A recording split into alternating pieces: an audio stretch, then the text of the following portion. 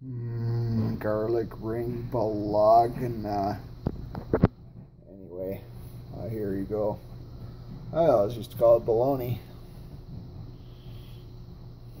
But what the heck's with the wood spoon? For some odd reason, that prevents boil overs.